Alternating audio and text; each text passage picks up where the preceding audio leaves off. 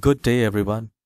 If your computer language has been changed, mistakenly something happened, and you're unable to change the computer language in your Windows 11 or Windows 10 computer, I'm going to share the easiest method, and it will be a cakewalk to change it. Since I'll be using the keyboard and the icons in the computer. Alright, since the language is already changed, it's very hard to understand it. So I know that, and we will move in the easiest manner.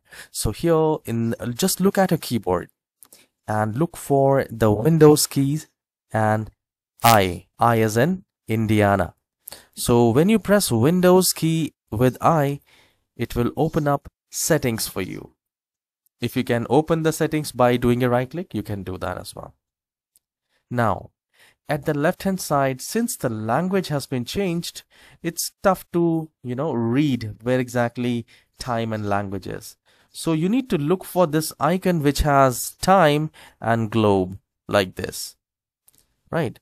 So if you find this icon, click on that. Now, the moment you click on that, you will find the second icon which has the globe and the font sign here. So you need to click on that, which is the second option.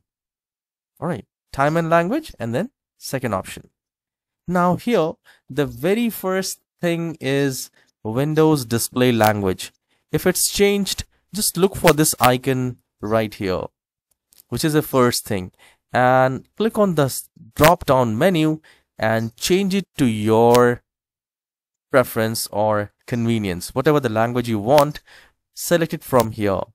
By any chance, if you do not see your preferred language like US or French or anything, you can simply click on add language and you can search by scrolling down and just select that language, or you can type those language and we need to install it.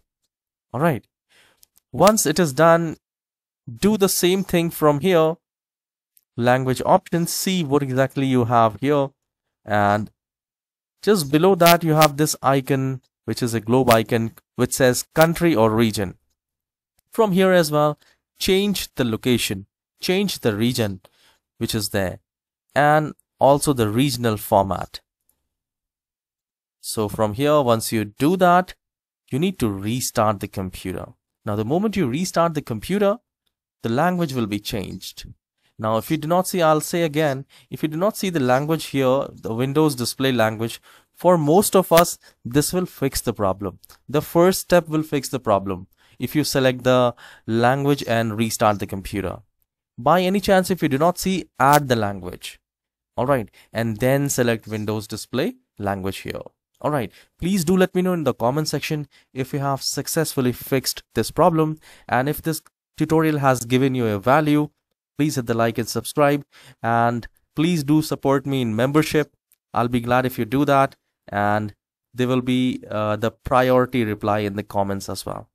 I'll see you in the next tutorial. Have a wonderful day.